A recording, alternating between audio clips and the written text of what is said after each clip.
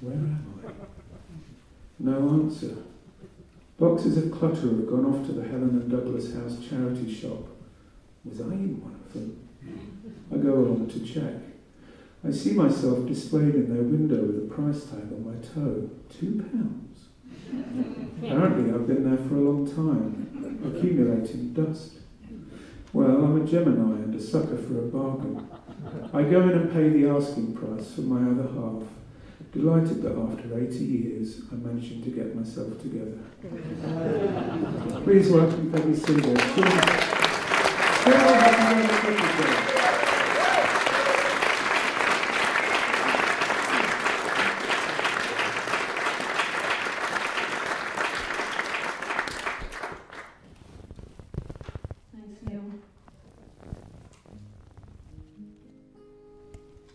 He's my boy. 59.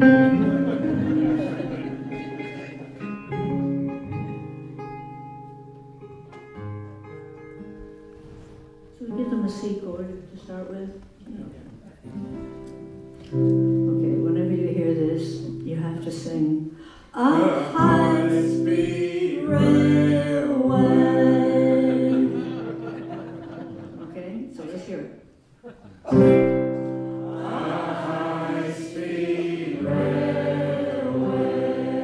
Tomorrow's Sunday, so you can try putting harmony on it. Okay?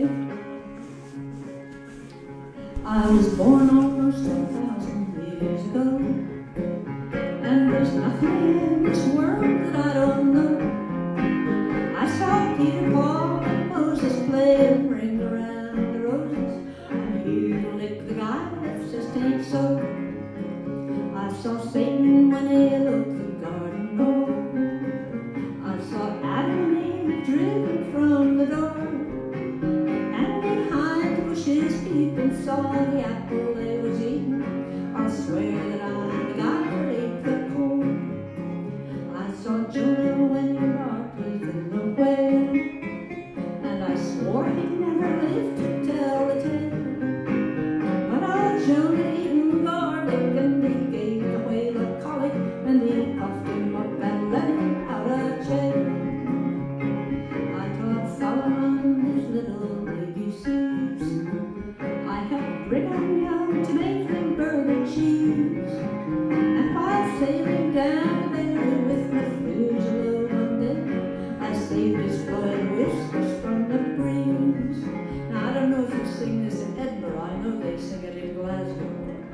Oh, you can't shove your granny off a bus. Oh, you can't shove your granny off a bus. Oh, you can't shove your granny, 'cause she's your mammy's mammy. You can't shove your granny off a bus. Gender equality. Oh, you can't shove your granddad off a bus. Oh, you can't shove your granddad off a bus. Oh, you can't shove your granddaddy, 'cause he's your daddy's daddy. You can't shove your granddad off a bus. Queen Elizabeth, she fell in love with me. We were married in Milwaukee secretly. But I soon got up and shook her and went off with General Hooker for to shoot mosquitoes down in Tennessee. I remember when our country had a king. I saw Cleopatra on her wedding ring. And I saw the flags flying when George Washington stopped lying on the night when Peggy first began to sing.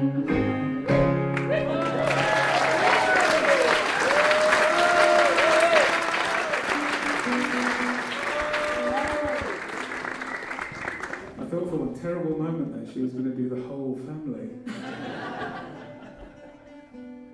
Yeah, that's a good idea, actually. No, it's not a good idea. It's...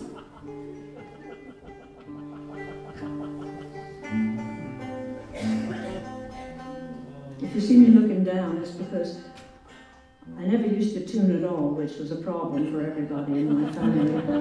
But now I have a tuner that's down here on the floor.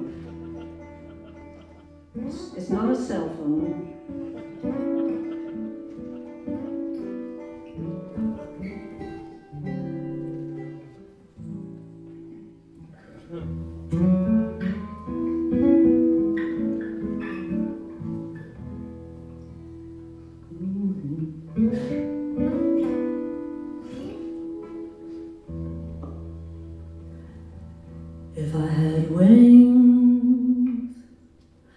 like Nora's dove, I fly upriver to the one I love.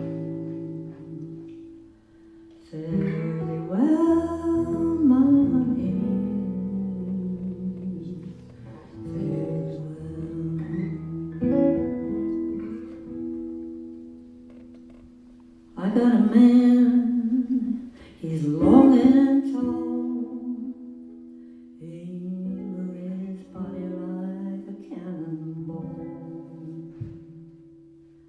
Fare thee well, my honey, fare thee well. Late last night, it was drizzling rain. All round my heart was an aching pain. Fare thee well, my honey, fare thee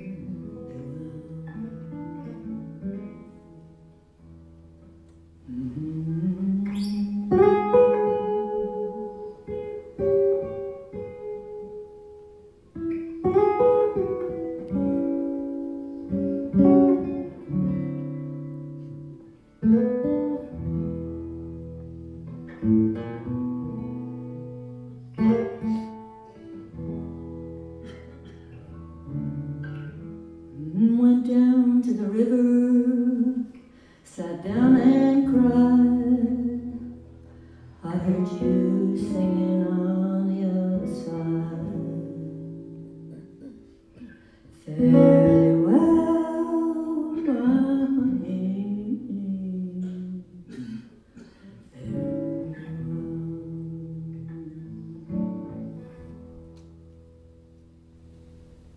One of these days, you know it won't be long, you're gonna call my name and I'll be gone. Fare thee well, my honey, fare thee well.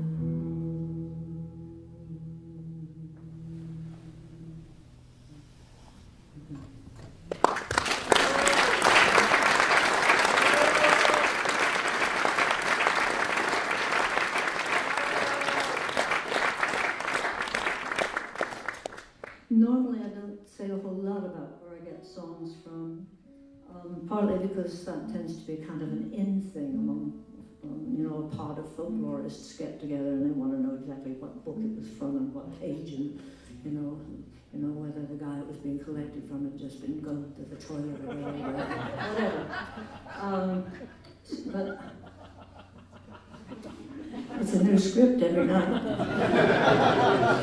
But this one was called Dink's Song. It was collected by John and Alan Lomax on the banks of a river, the name of which I can't remember. And Dink was a black woman washing clothes on the bank of a river, and it would most likely have been a muddy river, I would think, because of the whole of the mid-heartland in the south. There's a lot of muddy rivers there.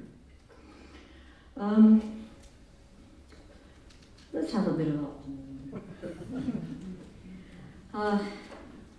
What have I got in this funny book of mine about work? Because this next one's a work song about work, and work being moved away from where the workers are, which we all know in this country with the death of so many industries. Do I have something in here on work? Oh, good, I believe I don't. Well, let's look at jobs. Okay. Oh, that's very strange. This has new products, it has old age, it has penis savings. Okay, so let's look at jobs. Penis siphons. Oh, we're going to have fun tonight, yeah. Okay. Well, here's a guy named Jed Donahue. He's a professional competitive eater, or burgitator, as they are called in the business. 6 feet tall, 210 pounds, and he can eat 30 and a half donuts in 8 minutes. 152 jalapenos, that's 7 pounds in weight, in 15 minutes. Hey, you can sit in the front row anytime. And here's a quote from him. He said, "It's fascinating to know you're the best in the world at something. I'm not good at surfing or skiing, but I am good at jalapeno eating. God gave me that talent." Now, we can't laugh at people like that because there's a lot of folks who go wrong to just look at him doing that. But work.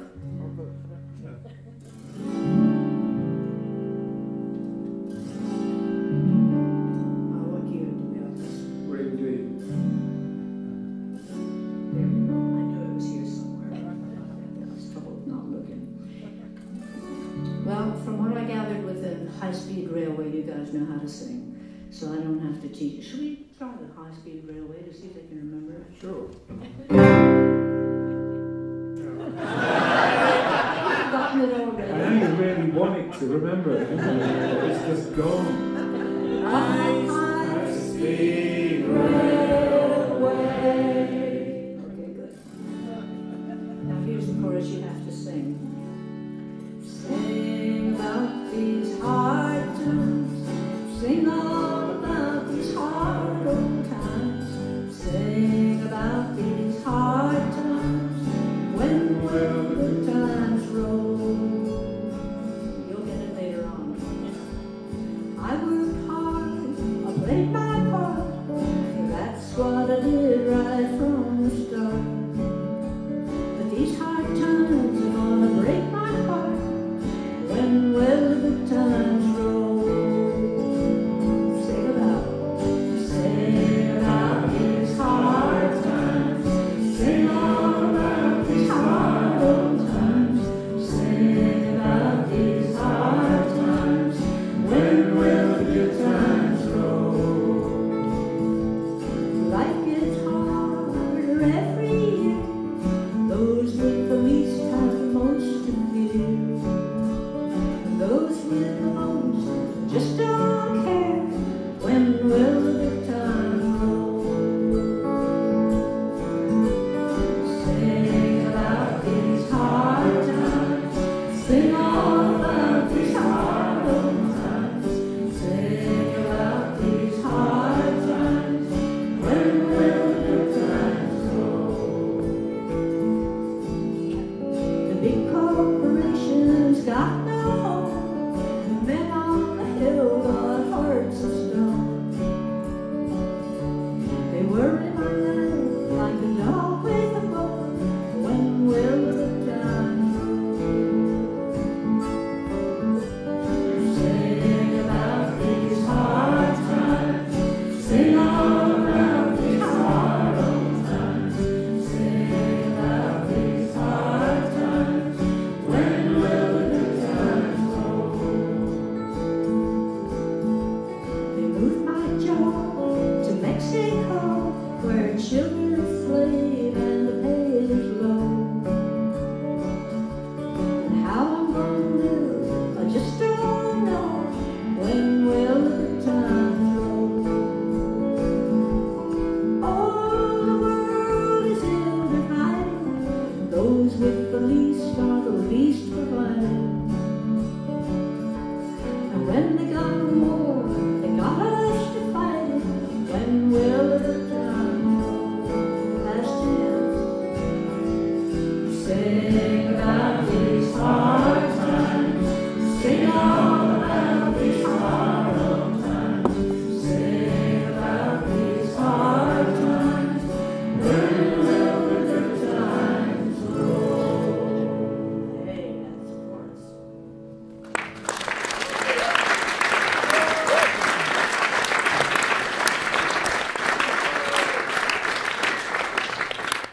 Interesting what happens when you tell somebody that this will be the last time you have a chance to do this.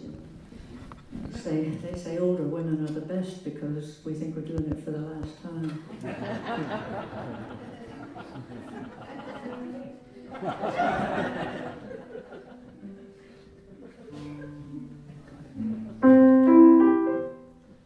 You don't have to hit the hit the subject on the head with a hammer to make the message go through. There's some wonderful, very short songs. And I don't mean things like, Donald's in the White House with his bunch of tricks. Donald's in the White House with his bunch of pretty dire-wheeler dealers at his beck and call. To think that they are dangerous is just a lot of balderdash nonsense.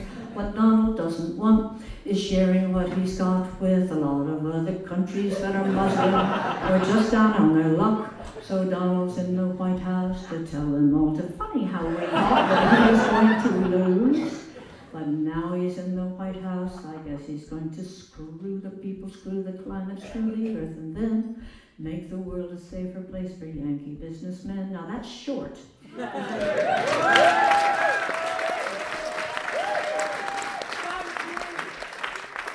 Here's a little one by Bob Boston, who lives out in Vancouver. Now try writing a short political song. You really have, every word matters. Every article, every noun, it all has to be in place. And everything's in place in this one, even though it was written about 40 years ago when they didn't have quite the kind of weapons we have now. Hush now, little baby, Sandman's drawing near. Nobody's gonna harm you, Dad will be right here. And Daddy's got a 38, he's got an M16. He's got a 12-gauge shotgun and a Thompson submachine, a Magnum and a Mauser and a stash of TNT. Nobody's gonna harm you. Hush now, go to sleep. Bye-bye.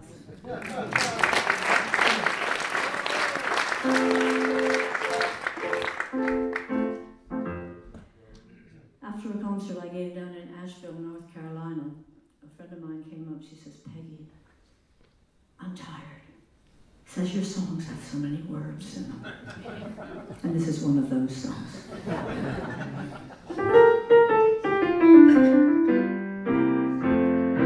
Adam and Eve were given 2 leaves and kicked out of the garden. Their only crime when it came to the crunch was failure to say beg your pardon.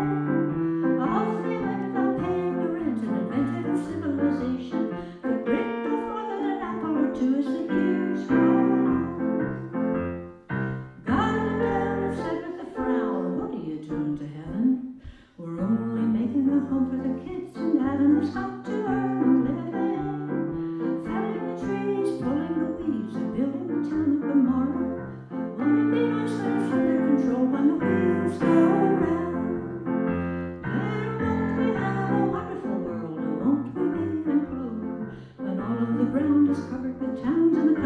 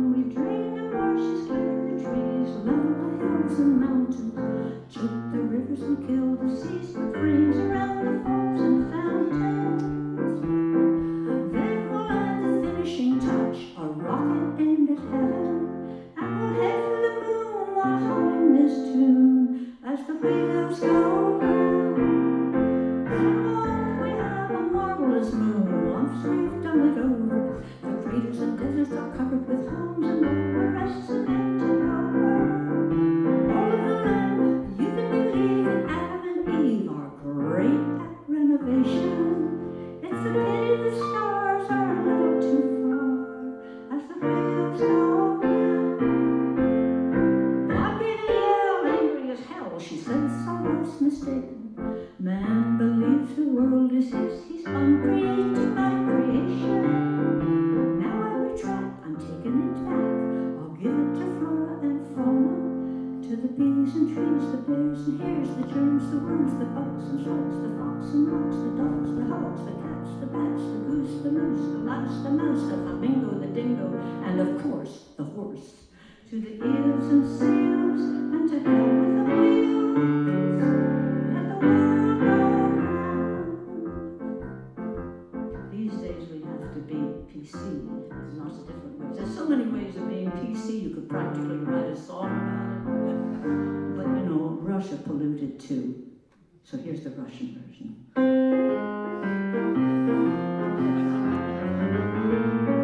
Shameless stereotype.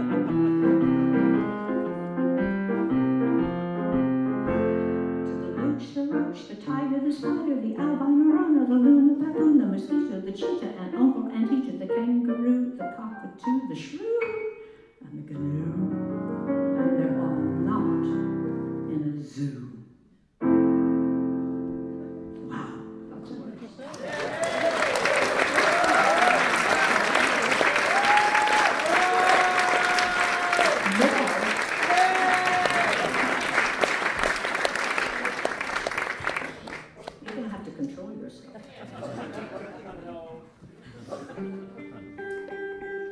So this next song is. I think you're doing it again. I'm not doing anything again. It's my turn now. Jelly brain. No. Oh, okay. No, it isn't.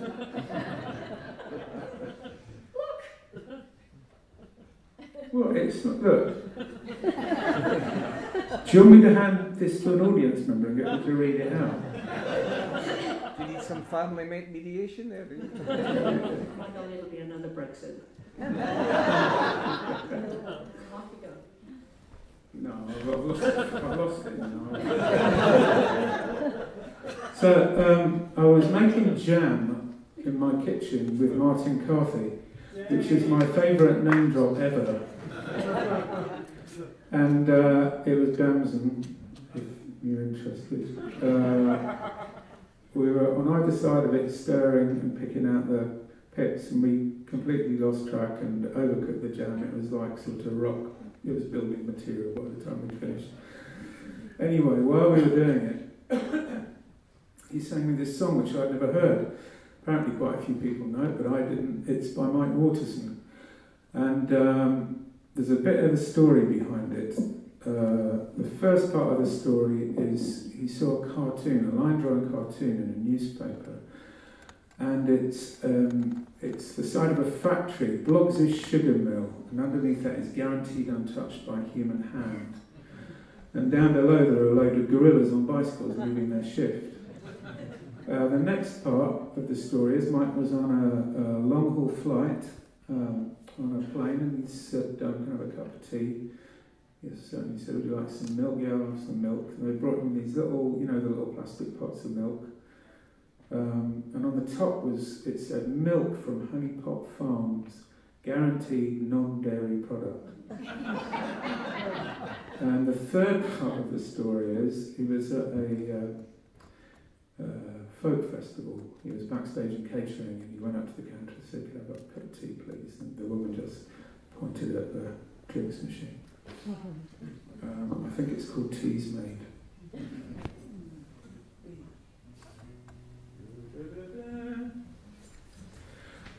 I went to an all-night cafe as the sun began to rise, and I saw a fair maid standing there, salt tears in her eyes. "Oh, why do you weep, fair maiden?" She gave a little sob. "Oh, thank you, kind sir, for asking. I lost my bloody job. I was a waitress in this cafe, and I worked both hard and keen, but I've got the sack stabbed in the back by a sodding drinks machine. You put your money in the top, a light comes on below. You press for tea and coffee comes. You know how these things go. And the milk comes in small sachets that you can't get in no how. And it smells of burning plastic and it's never seen a cow. And gorillas pack the sugar in a factory fine and grand, and it's guaranteed hygienic and untouched by human hand. So do not use this cafe, join the picket line with me, then they'll have to find some robots who will drink their fucking tea.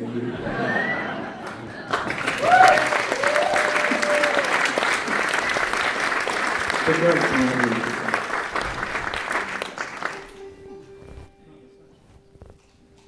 When does John and Green come? Does it? Okay. Do you know, isn't that interesting?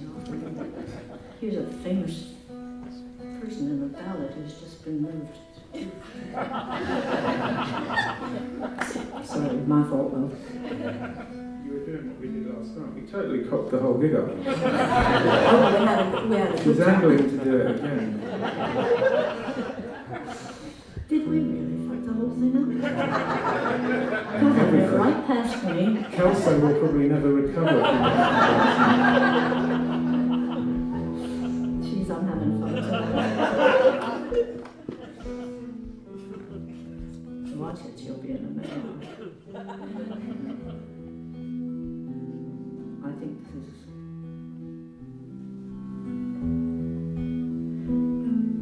an incredible song. We just finished commemorating one of the stupidest, most pointless, most tragic wars in human history. My uncle died in that war on the Battle of the Somme, July 4th, 1916. One of millions.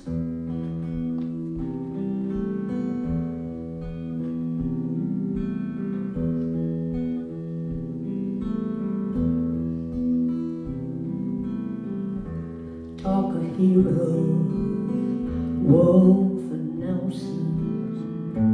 I must disagree. Sing the praise of Alexander. He's no use to me. Here we only have one hero of great fame, never failing in his duty. Listen, I'll tell to you his name.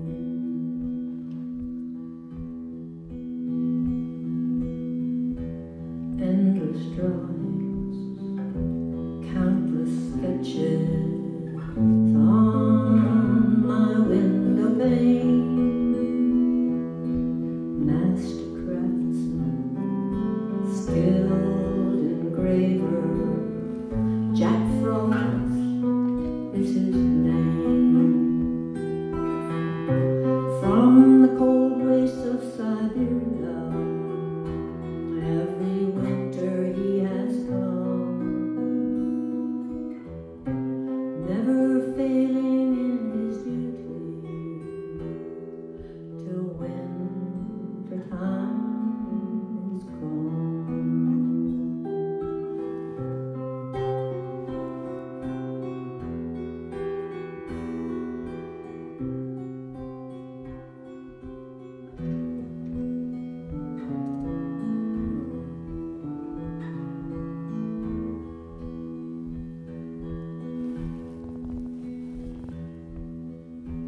Flew the eagle into Moscow, sure in its defeat.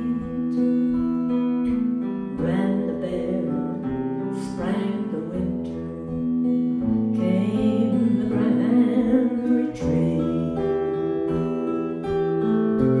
From the cold wastes of Siberia came the hero of my tale. 300,000 came blizzards and gales, endless drawings, countless sketches on my window pane. Master craftsman, skilled engraver, Jack Frost is his name.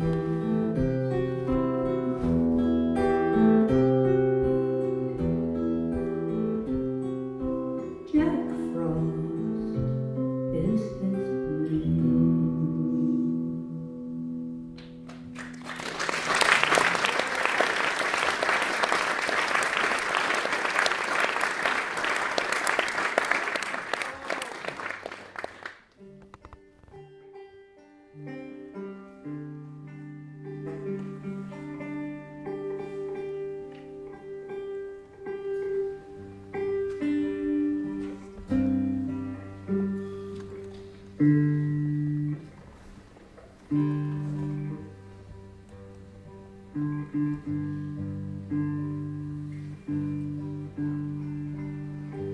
Did you say that that was by Mike Waterson as well?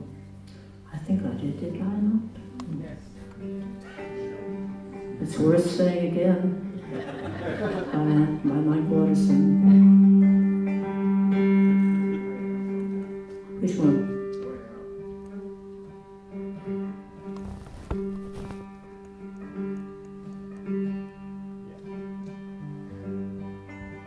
You said yeah, so you know too. Thank you. I'm terrible at tuning. Comes from growing up with the piano. And when you want that tune, you get somebody to come around and do it.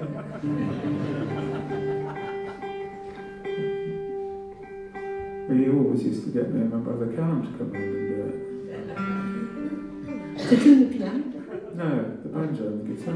Oh, yeah.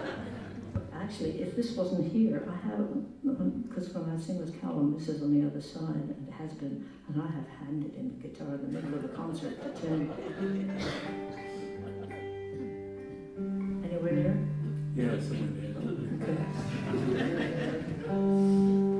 This is a rare ballad called Jellin Green.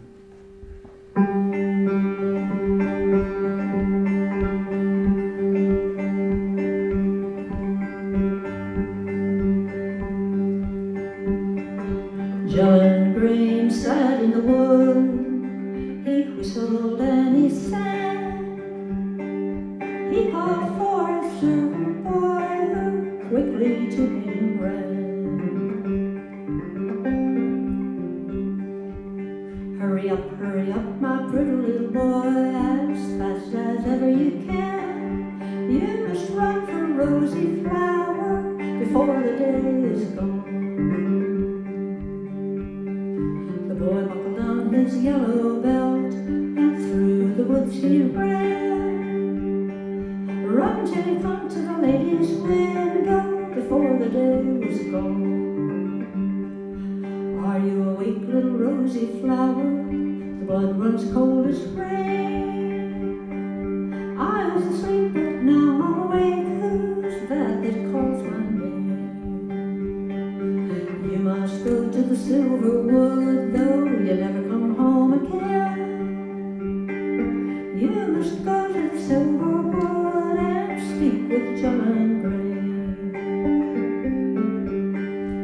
I will go to the silver wood, though I never come home again. For the man I most desire to see is my love Jellin Green.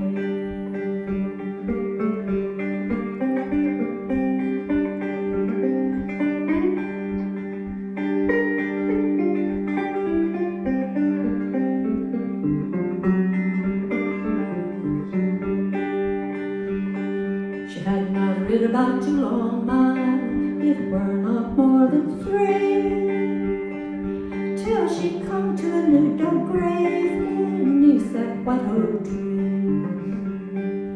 Out and sprang Jellin Green from out of the woods nearby. Lie down, little rosy flower, it's here that you will die.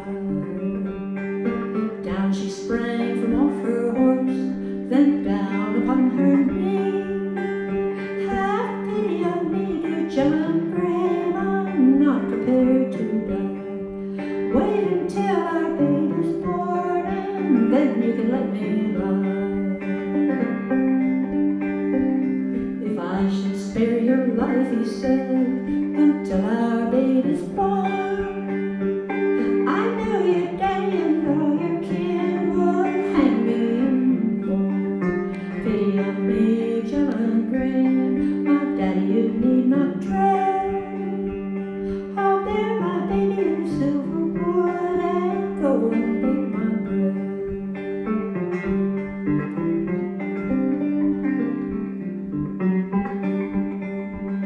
No pity for rosy flower, on her knees she prayed.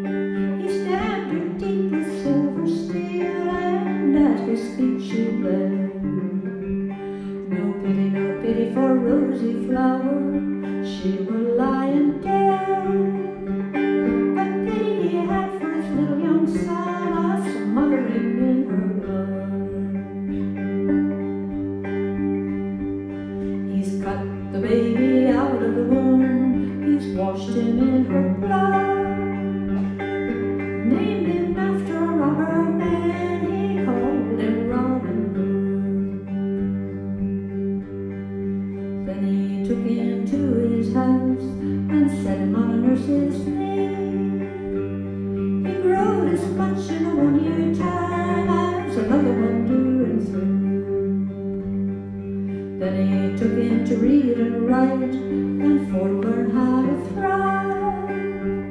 He learned as much in a 1 year time as another one doing 5.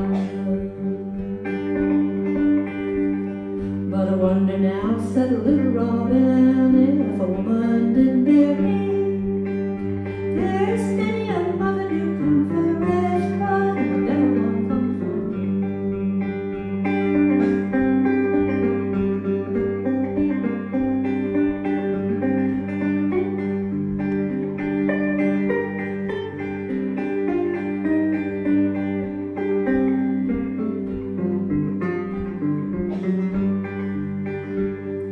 But it fell out in the summertime when they was a hunting game.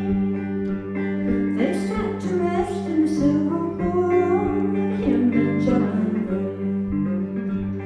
But I wonder now, said little Robin, why my mammy don't come for me, for keep me here in the silver wood, I calls it cruelty. But I wonder now, said little Robin, if the truth would ever be known, why all those lips is growing green and under this tree is blown. You wonder now, said John Green, why your mammy don't come for thee. Here's the place I took her life, right under this white oak tree.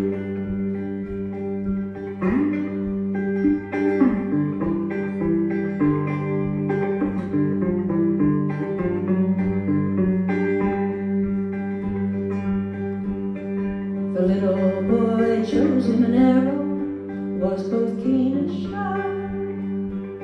He laid his cheek upon his bow and pierced his father's heart.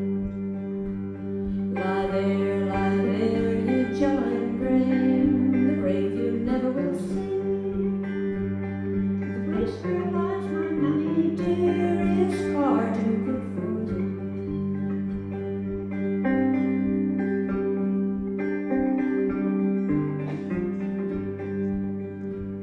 I should have torn you out of the womb and thrown you upon a farm. Let the wind blow east and the wind blow west, and left you to die on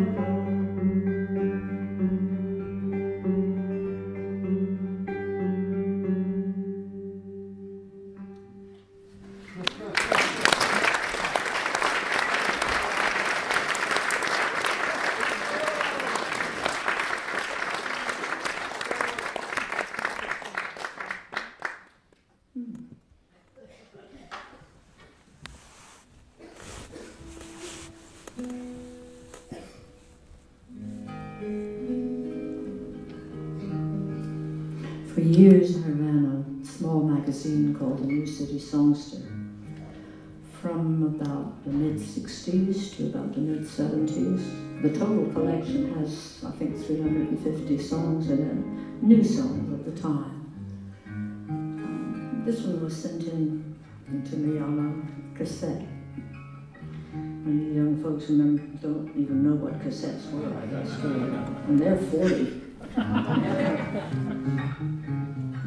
Sent in by a woman named Muriel Hogan, who'd just gone on third shift in America. The terms of payment come from the 1960s.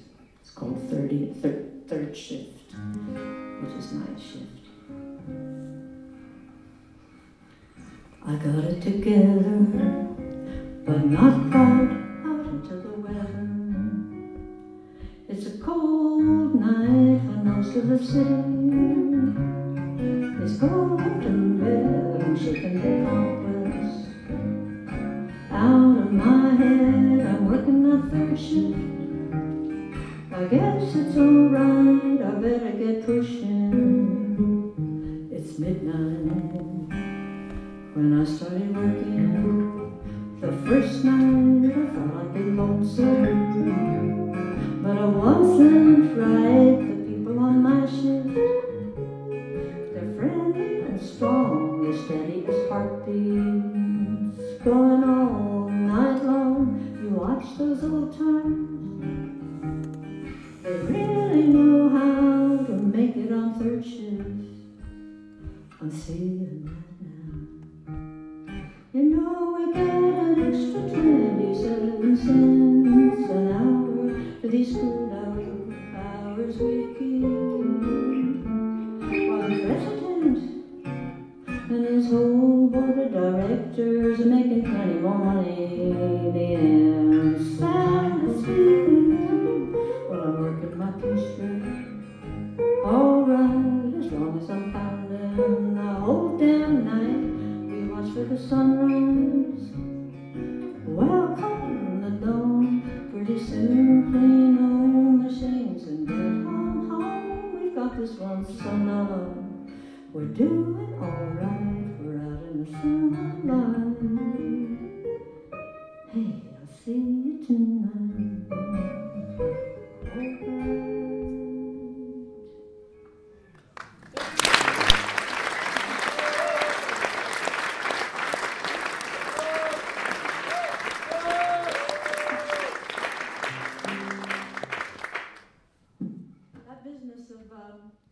Seeing a cartoon and then writing a song about it, or writing a song that virtually says the same thing. It's a wonderful thing. You're changing a visual into an audio, and I did that with this one. But before I read it, let's have a C chord just to see how your memories work. High speed. Oh, that's dreadful. You have to do it right away. Bang. High-speed railway. Are they losing it? Not yet. Okay. I'll let you know when they are. Okay, here's the piece that I wrote out of a cartoon. Now, ever since the dawn of what is known as civilization, we've organized as tribes, then as nations. Then we choose an emblem, a fauna or a flora, to put on flags and totem poles to represent our aura. England chose the red rose. It's passionate and regal. Scotland chose the thistle. The USA, the eagle. Now the eagle, as our symbol's very fitting, very right. It swoops around the world, devouring everything in sight. But Washington announced today, the eagle's got to go, because there's a better image, one that's far more apropos. The condom. The condom best reflects the Yankee stance. It accommodates inflation in our symbolic pants. It discourages our urges by diminishing gratification. It removes the possibility of following generations. It protects a bunch of pricks. And if I may be so crude, we think we're safe, but we're really being screwed.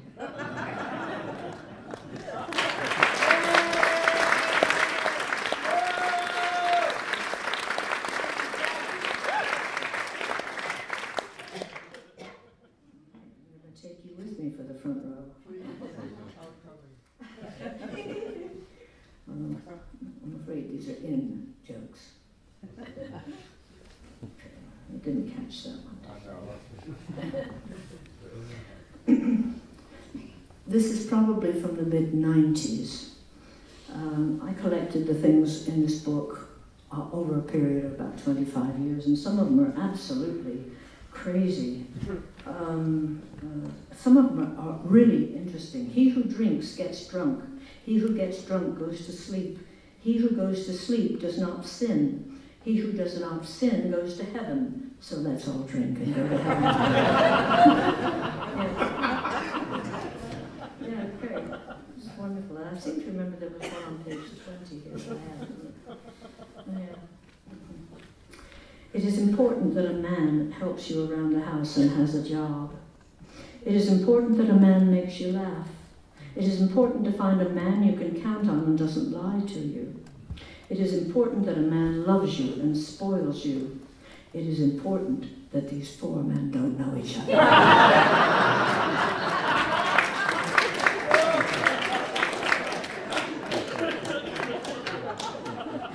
Okay.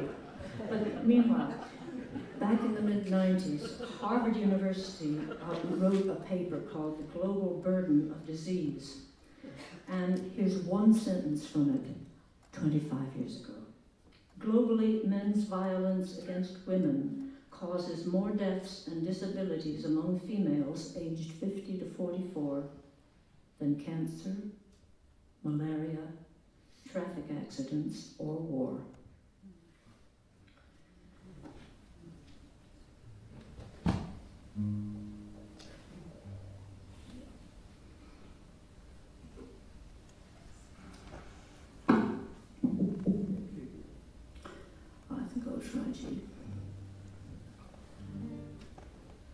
Though Eve was made from Adam's rib, 9 months he lay within her crib.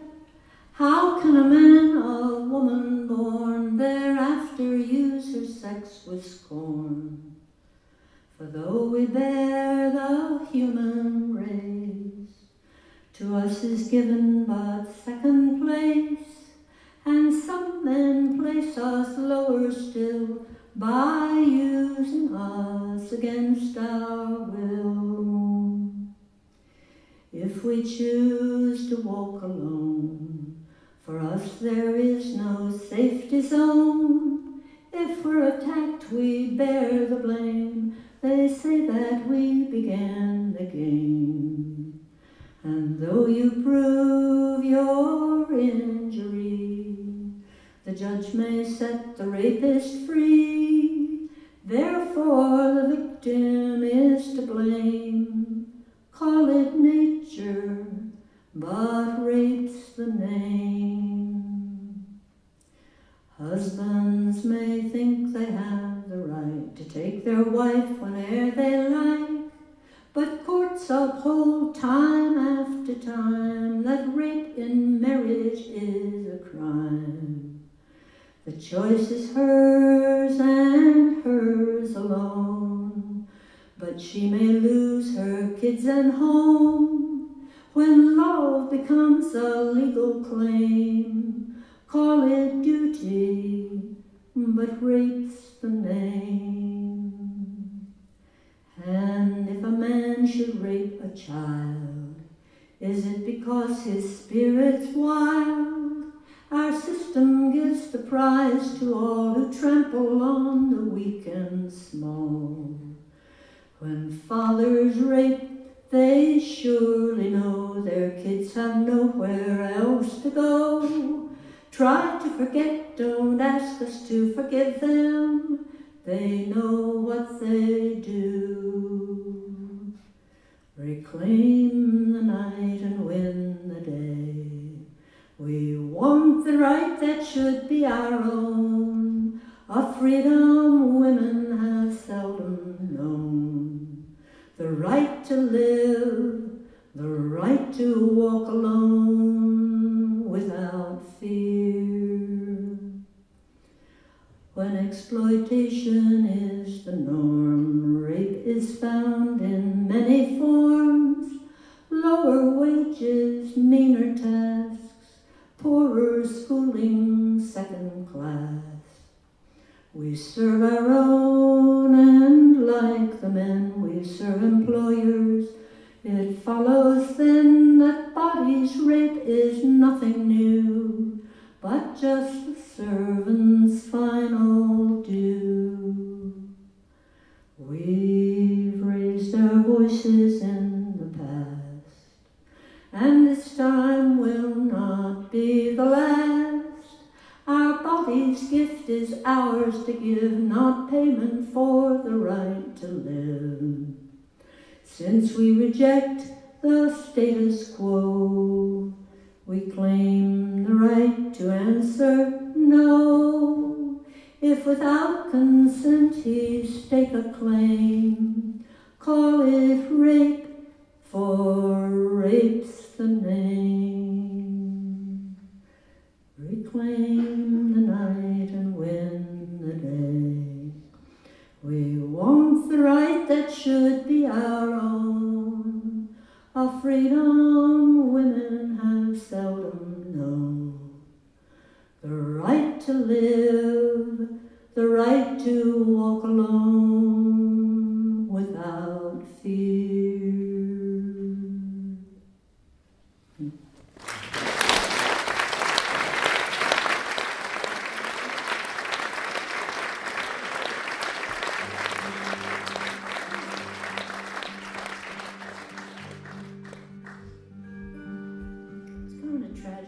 Songs that were written 50 years ago, like this one, and they're still topical. Early every year the seeds are grown in, unseen and heard they lie beneath the ground. Would you know until their leaves are showing that with weeds all your garden will abound? If you close your eyes, stop your ears, hold your tongue, then how can you know? For seeds you cannot see may not be there. Seeds you cannot hear may never grow. In January you've still got the chores. You can cut the weeds before they start to bud. If you leave them to grow high, they'll silence your voice, and in December you may pay with your blood. So close your eyes, stop your ears, close your mouth, take it slow. Let others take the lead and you bring up the rear, and later you can say you didn't know. Every day another vulture takes flight. There's another day yet born every morning. In the darkness of your blindness, the beast will learn to bite. How can you fight if you can't recognize warning? So close your eyes, stop your ears, close your mouth, take it slow. Let others take the lead and you bring up the rear, and later you can say you didn't know. Today you may earn a living wage. Tomorrow you may be on the go. Those millions, though ain't hungry, you need disengage. For it's them, not you, that's fallen in the hole. So close your eyes, stop your ears, close your mouth, take it slow.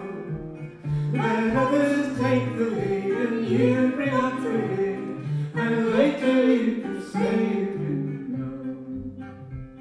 Today the soldiers took away one. Tomorrow they may take away two. Poland was taken 1 year, but surely they will never take you. So close your eyes, stop your ears, close your mouth, take it slow. Let others take the lead and you bring up the rear, and later you can say you didn't know. It's alright for you if you run with the pack. It's alright if you agree with all they do. If fascism is slowly climbing back,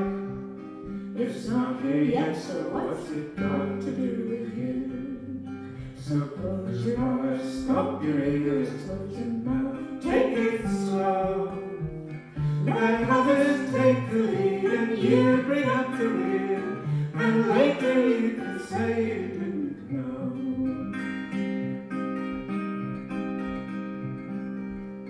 The weeds are all around us and they're growing. It will soon be too late for the knife. If you leave the wind around the world is blowing, you may pay for your silence with your life. So close your eyes, stop your ears, close your mouth, and never dare. And if it happens here, they'll never come for you, because they'll know you really didn't care. Song of choice.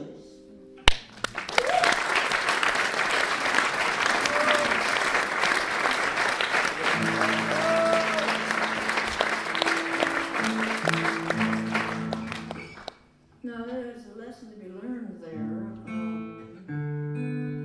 That chorus repeated over and over again and you never joined in. Did you notice it was the same? You did. Well, so go home and think about that. Join in when you can. That's what it's for. I mean, the chorus is, we like to hear you. So I'm not going to teach this one because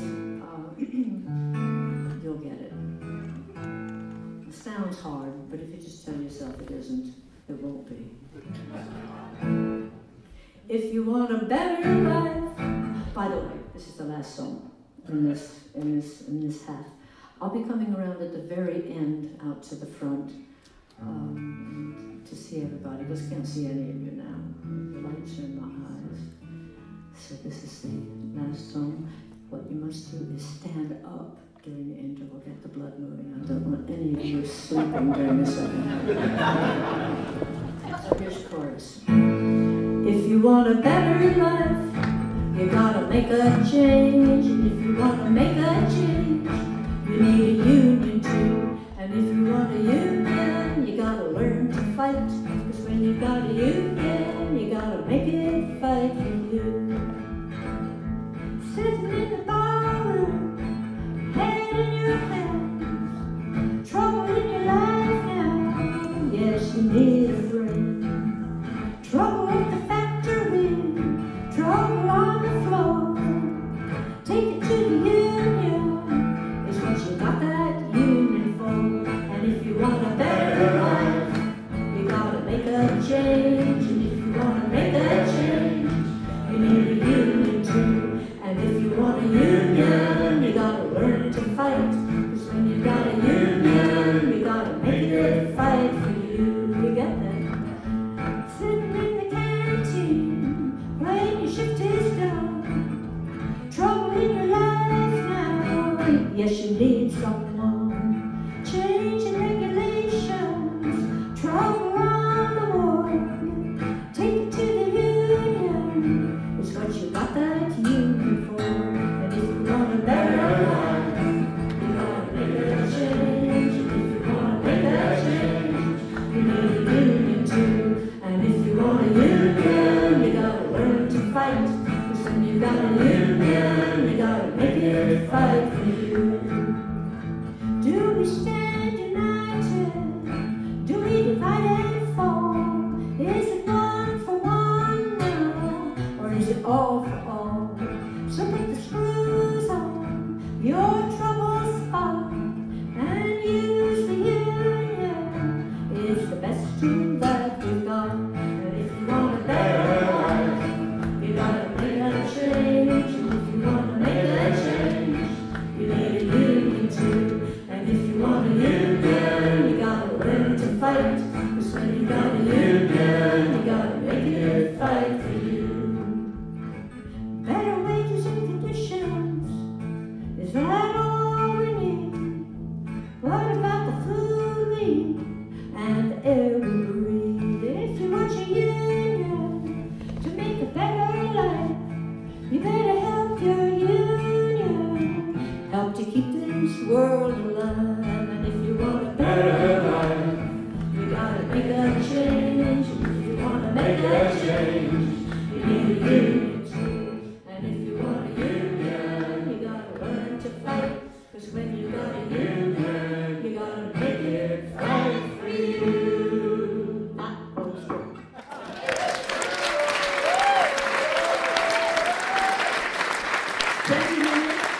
Okay? Stand up.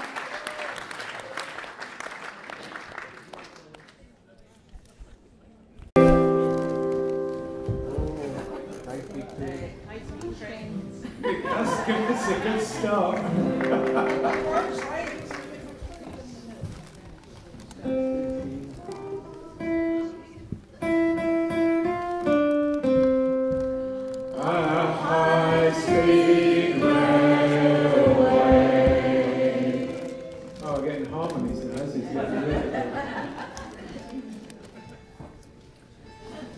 In an hour or so, you're just going to leave thinking, what the hell was that about? Anybody who left at half-time won't know. They'll spend the rest of their lives wondering what it was about and singing high-speed railway whenever they hear the C chord. Neil is my oldest boy. When Neil was 4, his brother Callum was born. At home it was. The next morning, Neil came into the room in his pretty red dressing gown. He peered closely into his brother's face. He isn't very good to look at, is he? Callum had lungs like a longshoreman. He shouted and cried and screamed and tore the place down. Neil had become a quiet, pleasant person. Bedtimes were not a problem. He'd turn on his bedside lamp and read. Lay Callum in the crib and he would begin to grizzle, then murmur. The murmur would rise to a cry. The cry would escalate into a shriek that would have passed muster in a horror film. Is he dying? Rush upstairs. Neil is reading quietly. He's noisy, isn't he? Lean over the crib. Immediately the noise would stop. Immediately the long lashes dewdropped with tears would flutter. You just had to laugh. Our colt had to be broken of this. Let him cry till he falls asleep. Callum could go on for several hours. I had to stop Ewan from going upstairs, and he had to stop me. Callum took a week to learn, and Neil read peacefully through it all.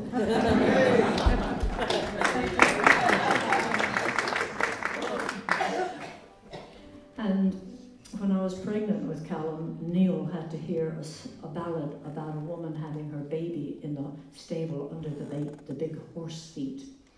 And then after Callum was born, Neil had to have this sung every night for 3 or 4 years. It's a ballad about fratricide.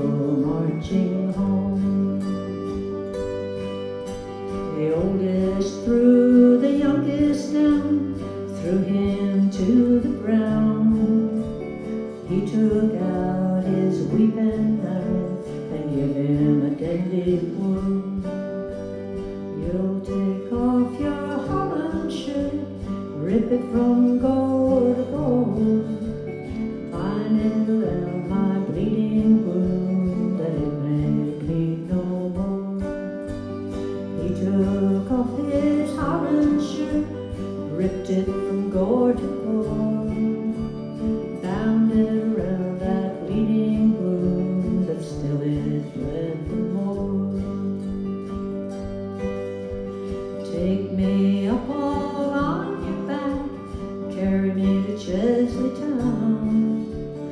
dig me a deep and a lonesome grave, a gently laid me down. He took him up all on his back, carried him to Chesley town, dug him a deep and lonesome grave, a gently laid him down.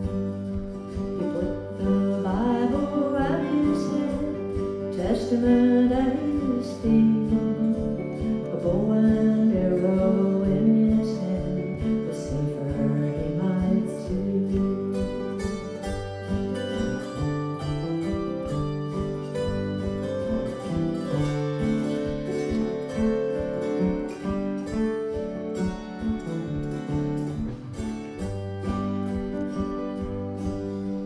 He met his mother as he turned round home, inquiring for her son John. I left him at the new schoolhouse, a books to carry home. He met his love as he turned round home, inquiring for her son John. I left him at the new schoolhouse, a long, long lesson to learn. She took her harp all in her hand, tied up with a silver string. She harped above his lonesome grave, so sweetly she did sing, that she sang redfish out of the sea, wild birds out of their nests, sang her true love out of his grave, so he can't get no rest. Go home, you rambling reed, weep no more for me. I am bound to a lonesome place, my face no more you'll see.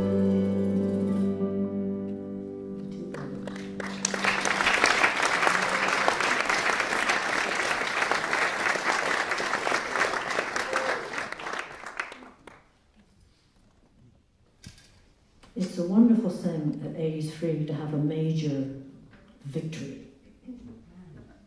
Something that's you've been wanting to do for 40 years and haven't been able to do through sheer fright. And I'm talking about playing this next banjo tune. It's hard to play the banjo slowly. Everybody's very impressed when you play it, fast. But playing it slowly, it's a tune that I made up when Kitty was about 6, and she's 46 this year. Never played it in public, so I decided that Neil and I were going to play it. I'd cover up with his guitar playing. And I transferred the terror, apparently, to Neil. Okay. They're drawing?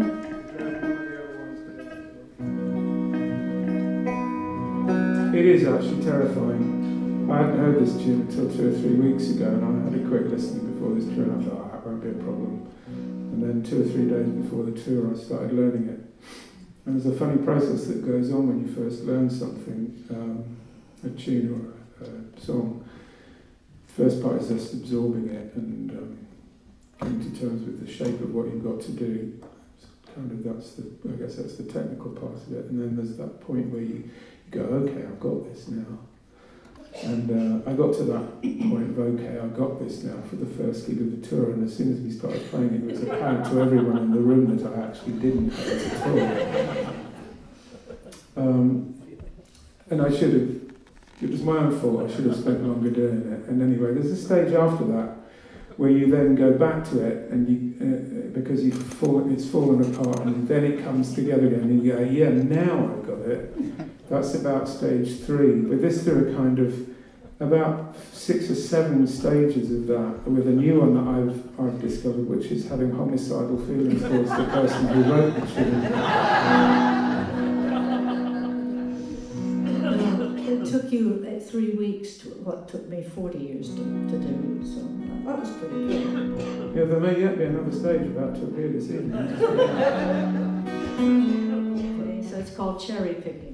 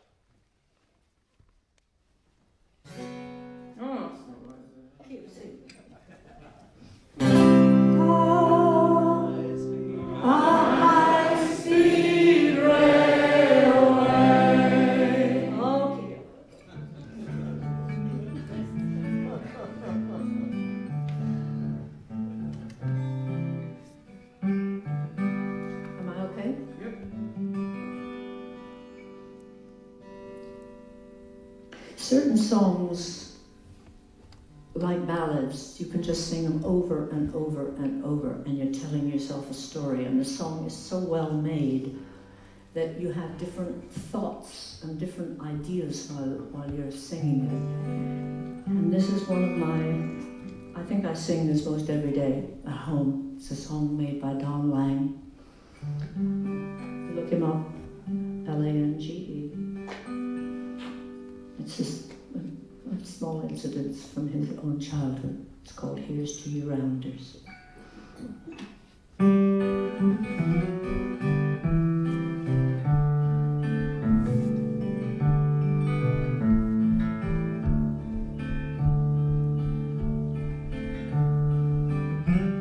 I never knew my granddad.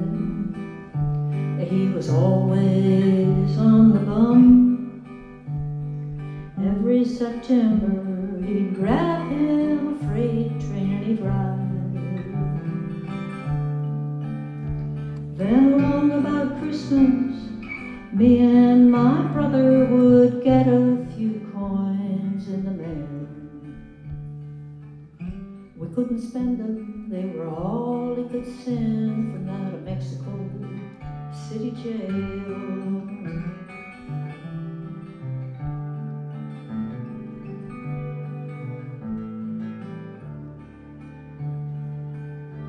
Now back in the 30s when the going got rough, old granddad, he hit the road. Mother was young then, she only remembers his name. Then Granny got work in the old canning factory, and she took in some wash on the side. Promised herself she'd never forgive him, a promise she kept till she died. So here's to your rounders and here's to your railroad bums. I hope that you make it home soon. And here's to the women who marry for love and live with a man in the moon.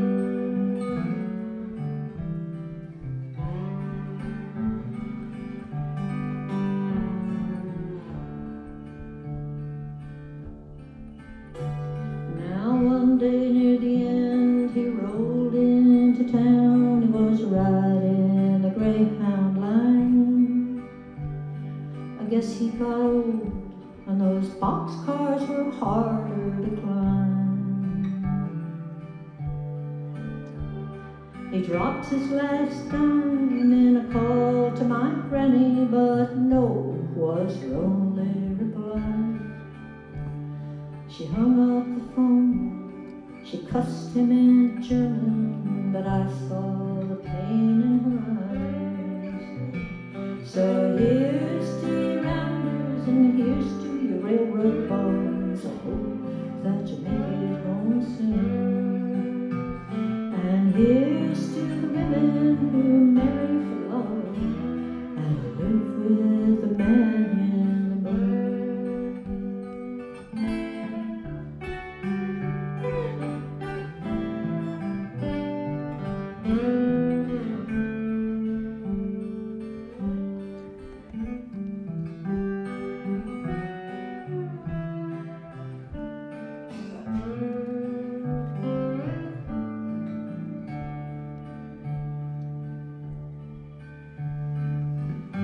I never knew my granddad, but he was always on the bum. Salvation Army sent us a note when he died. Now me and my brother, we carry the memory of a face that we never did see. Like some foreign coin deep in the pocket of a young kid's dirty blue jeans. So here's to your rounders and here's to your railroad bonds. I hope that you make it home soon. And here's to the women who marry for love and live with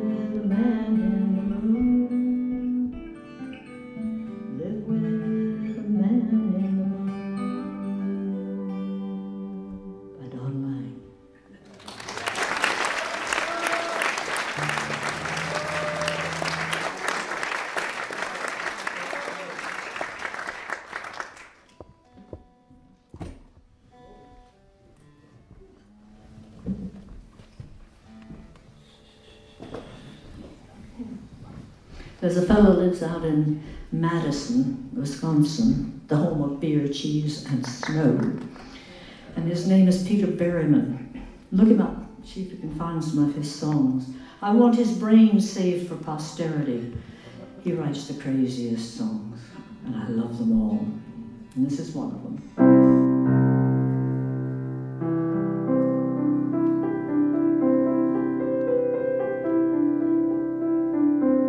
Once she had a husband, but he gambled and he drank. Once she had a home, but she lost it to the bank. Worn out coat and trousers, bedroom slippers on her feet.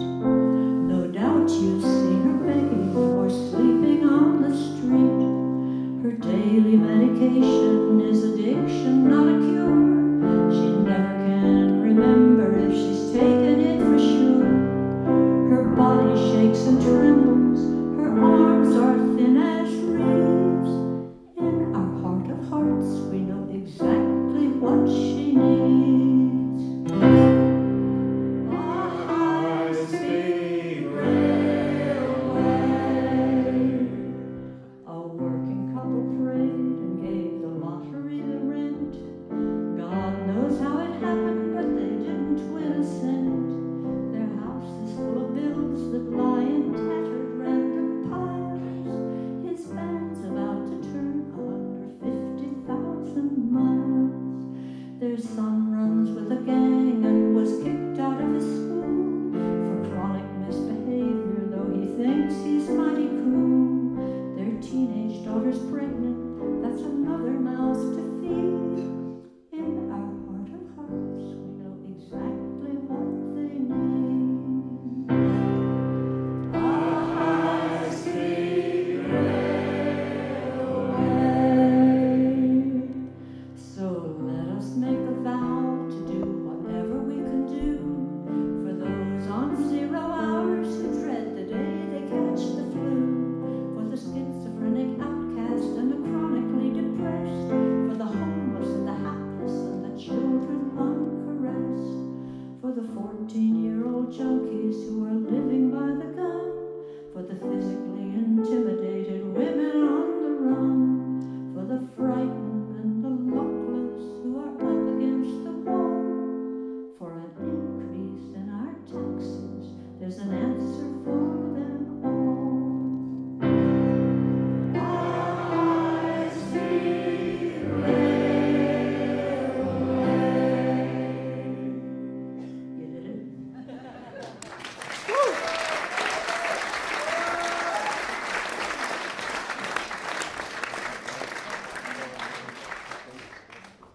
I'm going to read you something about science. We live on think science is something that is absolutely logical, absolutely always there, and that we can depend on it, and it's going to save us. But there was a recent contest for new scientific theories. There were a lot of entries, and there was I'm going to read you the first runner-up, and then I'm going to read you the winner. New scientific theories. If an infinite number of rednecks riding in an infinite number of pickup trucks fire an infinite number of shotgun rounds at an infinite number of highway signs, they will eventually produce all the world's great literary works in Braille. Find a whole squad. But the grand prize winner was: when a cat is dropped, it always lands on its feet. And when toast is dropped, it always lands with the buttered side facing down. Therefore, said the grand prize winner, I propose to strap buttered toast to the back of a cat. When dropped, the two will hover, spinning inches above the ground, probably into eternity. A buttered cat array could replace pneumatic tires on cars and trucks. And giant buttered cat arrays could easily allow a high-speed monorail linking New York with Chicago.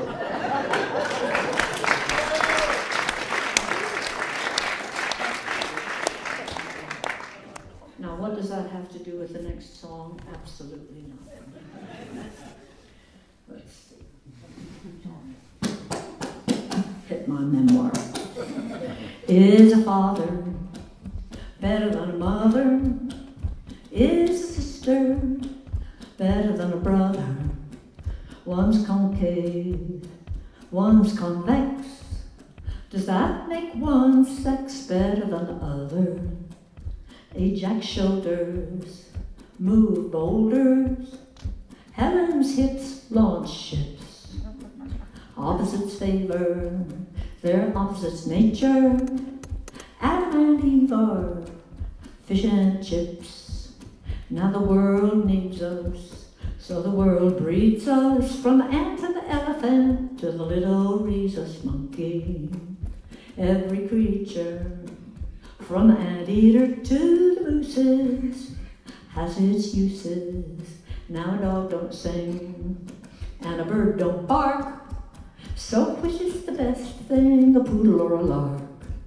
Now it's ridiculous comparing one who's prickless to one who's hairy. Is black better than white, day better than night? Without either, there'd be neither.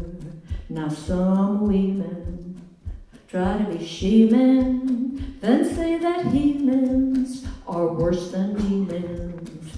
Nature gives us equal chances, and to get on, shouldn't have to wear pantses. We're not like moles, or does, or rabbits. We should control on social habits and things that turn us against each other, and don't learn us to be sister and brother. But since her and him are indispensable, treating them similar is only sensible. Reason shows us the logical sequel. We're different, therefore equal.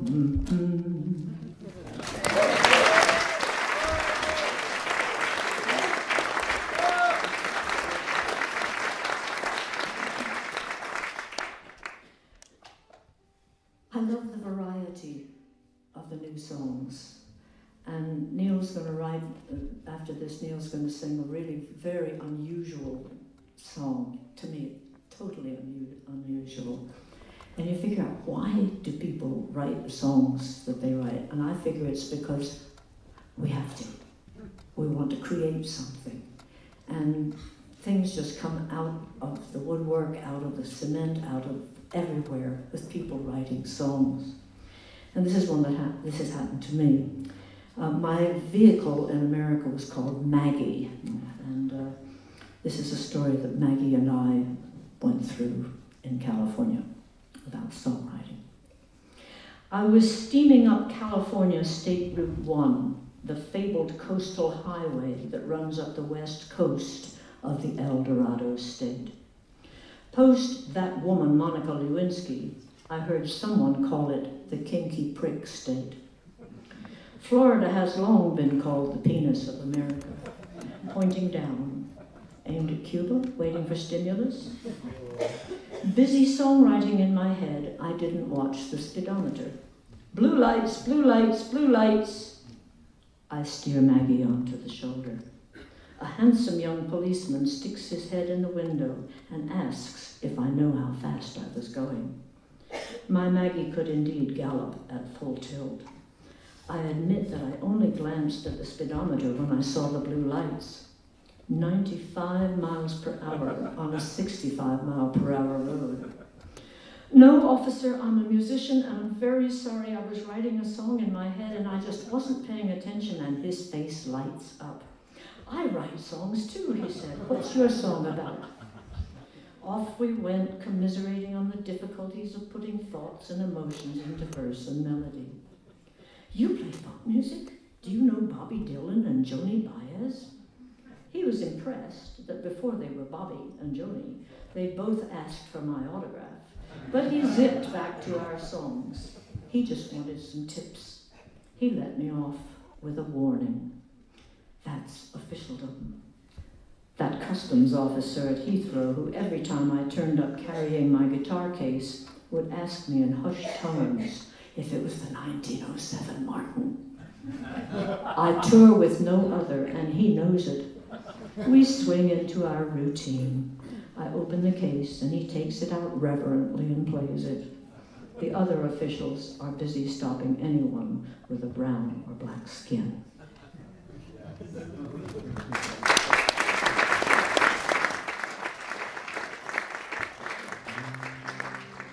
And this is our Joe Garcia, who dances on Give walks. him a huge round of applause. He's doing the sound. And the louder you clap, the more embarrassed he will be.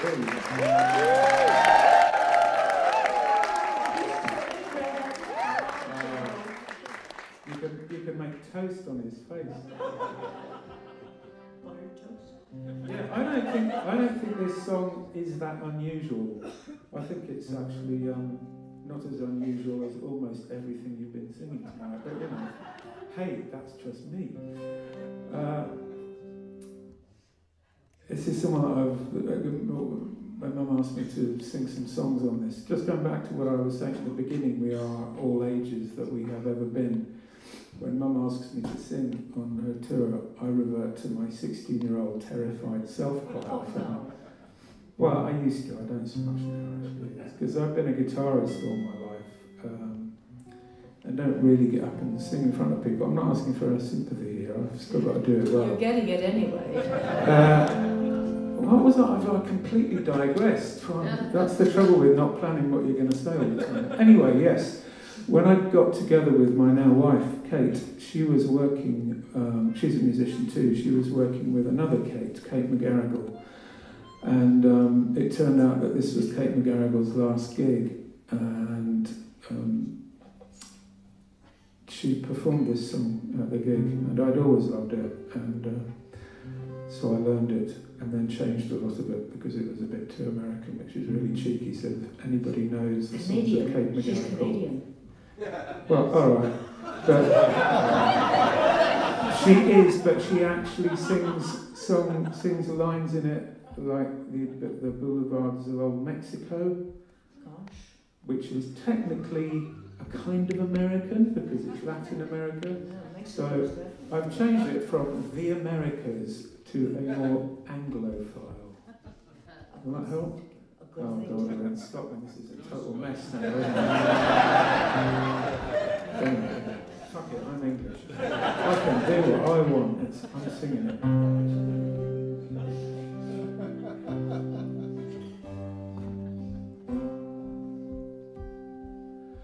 Wouldn't it be nice to walk together, bearing our souls while wearing out leather? We could talk shop or harmonize a song. Wouldn't it be nice to walk alone? And I'll learn to tell the ash from the oak. And if you don't know the difference, I won't make a joke. We'll climb to the top, view the world from above, or carve our name on the trunk like teenagers in love. And when we get hungry, we'll stop to eat. Gotta think of our stomachs and rest our feet. And if we get thirsty, we'll have a drink or two in a mountaintop bar with a mountaintop view. And when we get tired, we'll stop and lay down, look up at the sky and the sun going down. If it's winter and cold, we'll get a cheap hotel room. If it's summer and warm, sleep under the moon.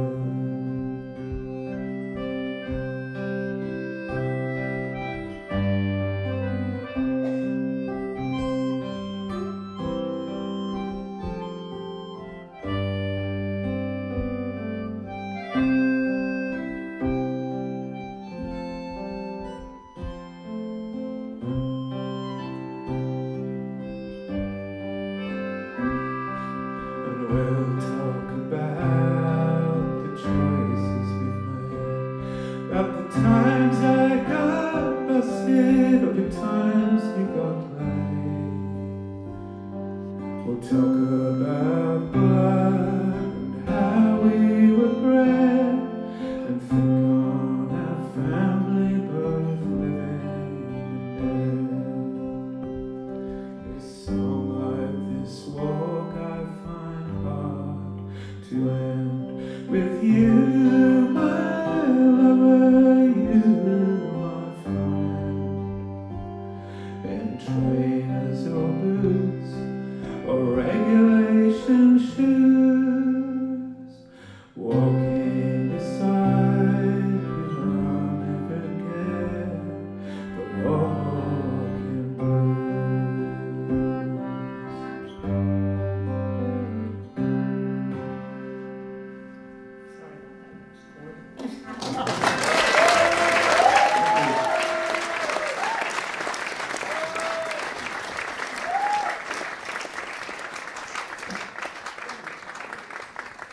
Thanks, Joe.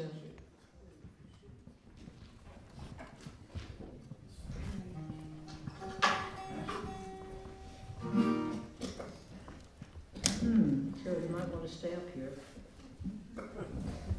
My tuner's gone off, I can't play anymore. It's a really good book, this. I learned loads of stuff that I didn't know. So just imagine how much you'll learn that you don't know. It's just gone on.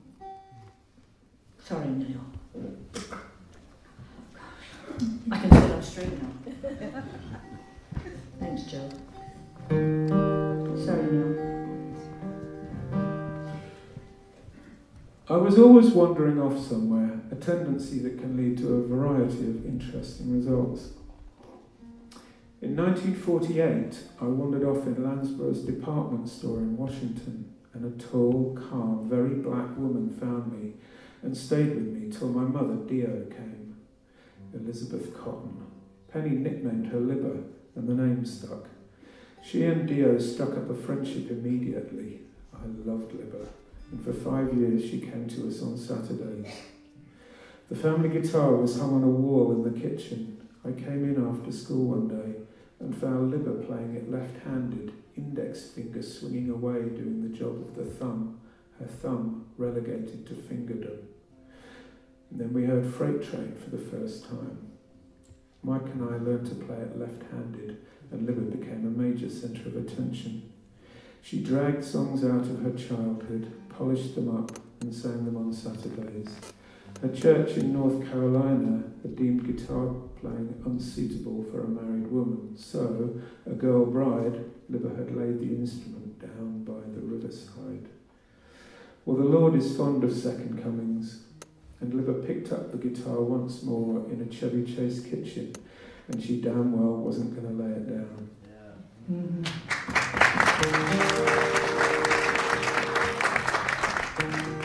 I learnt this from my mum when I was about 10. I visited Libba when I was 16 and I played her this tune and she told me I wasn't playing it right, but we're going to do it anyway. And sing along to it, because I know you know it.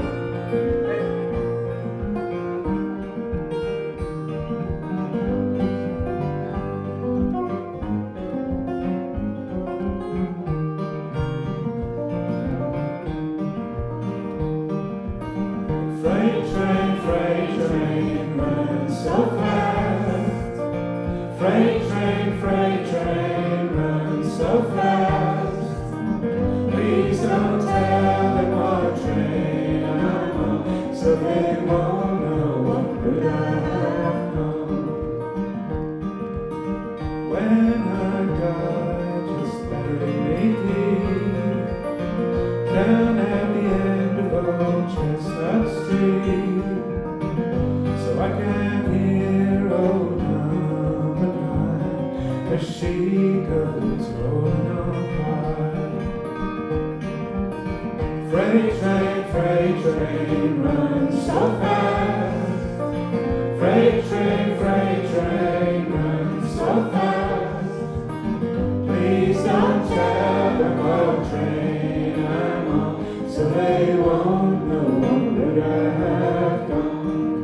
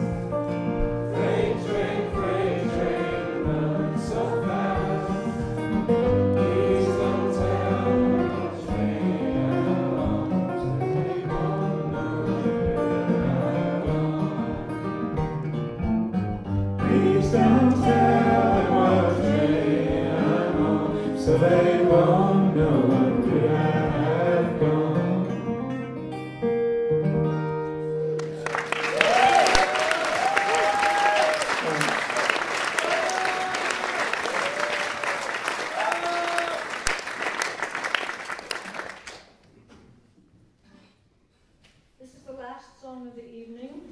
Oh. You just did that because you had to. Oh. And it came about in a strange way. There's a wonderful DJ, folk DJ named Susan Hanson Forbes in America.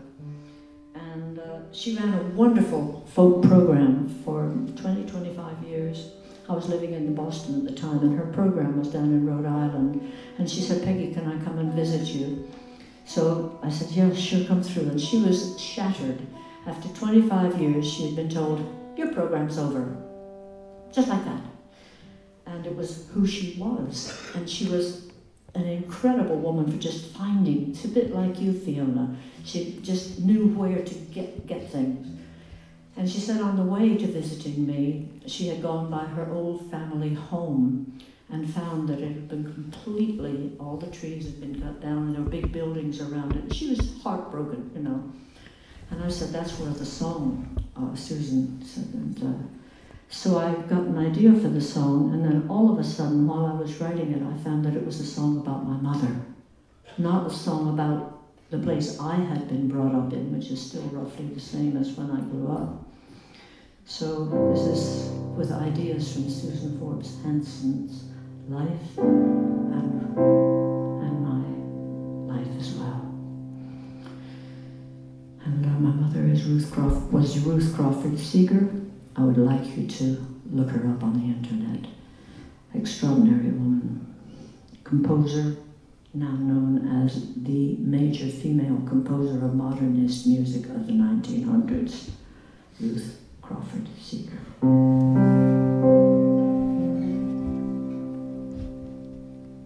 The house I lived in when I was a child had woods.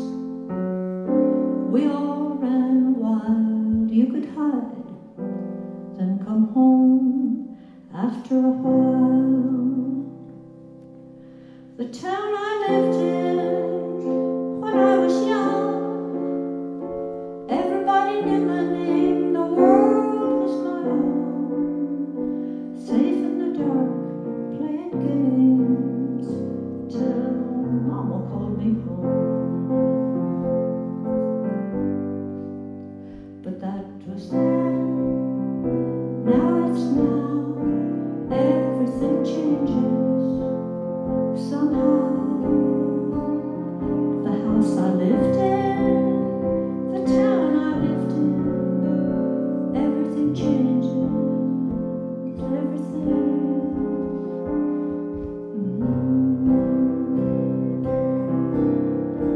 Oh, you've been gone so long,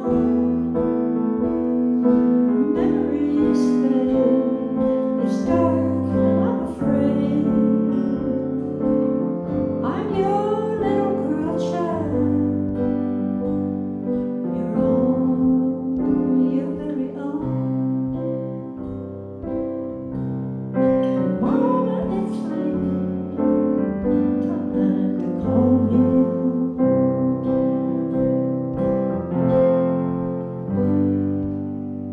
The house I live in my hometown, the trees, the city cut them down, it's all changed, you can't hide. The house stands here, lonely and strange, I sit and cry. The children, their world's on a screen, they play games alone. Oh, was it a dream? When Mama called me home. But that was then, now it's now, everything changes somehow. The house I live in, the world I live in, everything changes, everything.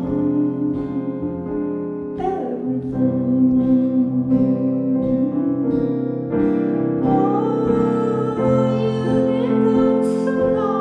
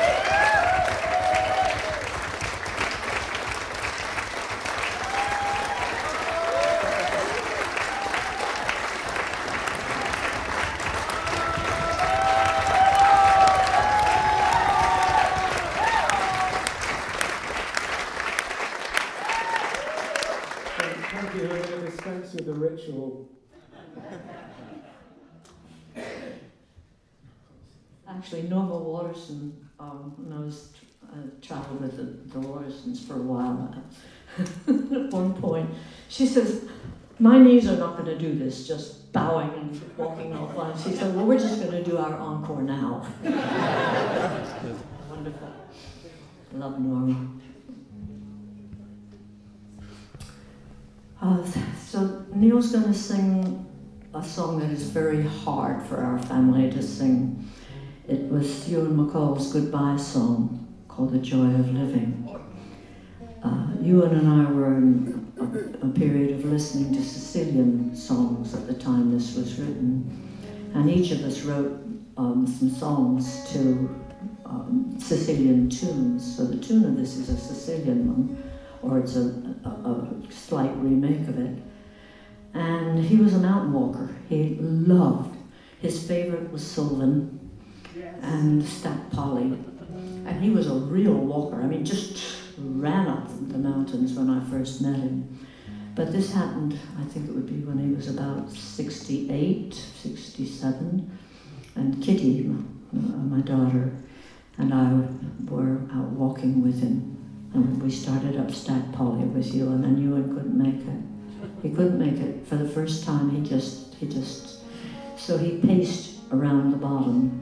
And during that time, by the time we came down, he had this song written, and it's called The Joy of Living.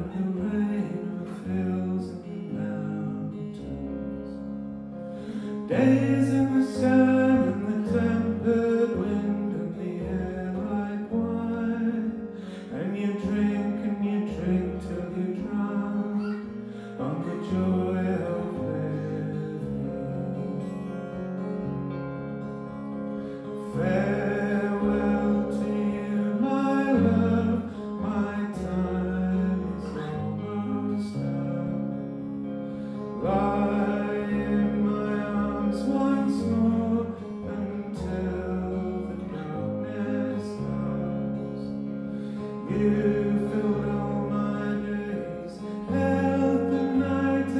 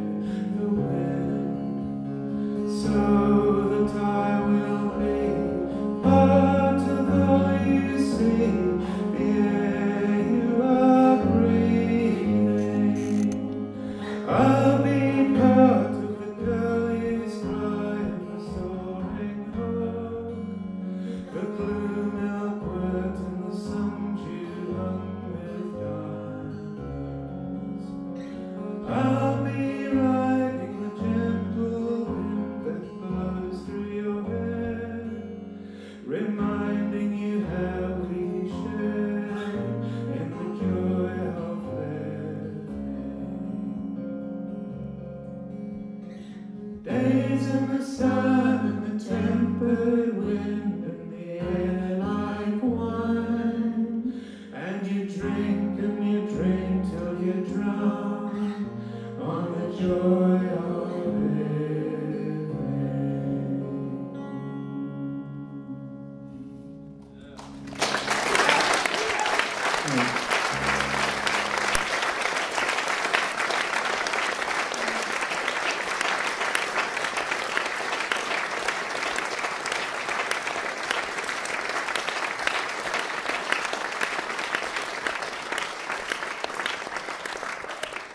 You couldn't half write a song.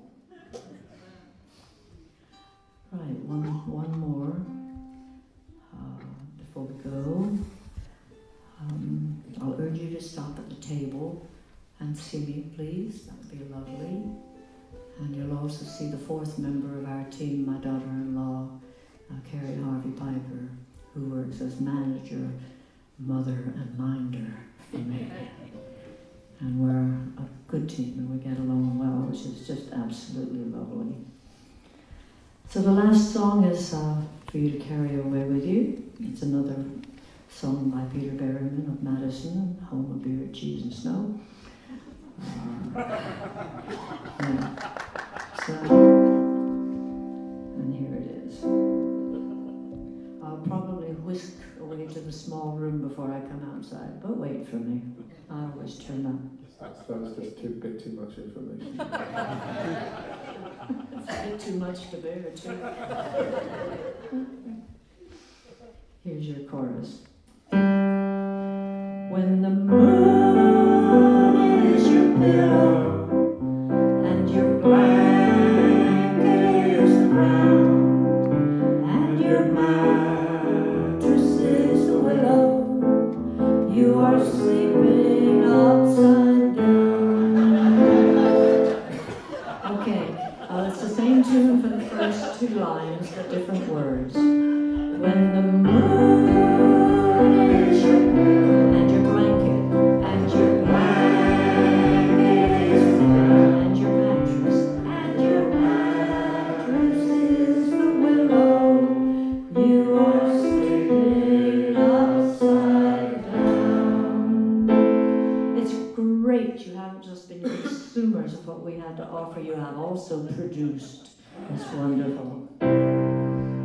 When Ruth was young, only a child, the question mark, it drove her wild. The need to know tormented Ruth relentlessly. She sought the truth. She asked her mom, what's good, what's bad? Her mom said, go and ask your dad. And so she did, and for a kiss, inscrutably, he offered this. When the moon is your pillow and your blanket is the ground and your mattress is the willow, you are sleeping upside down. She turned 16, her searching soul sought for the truth in rock and roll. When she would dance to Peggy Sue, she heard the call of deja vu. She played it loud, she played it low, she played it fast, she played it slow. But when she played it backward, then she could have sworn she heard again. When the moon is your pillow and your blanket is the ground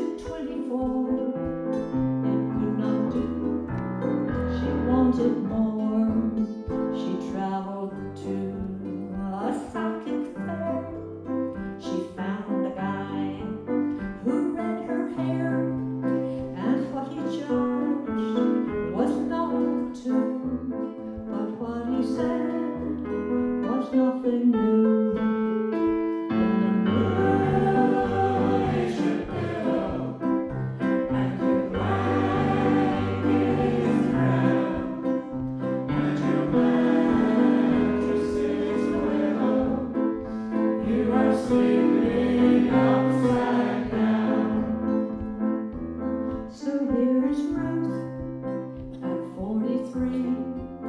The truth goes on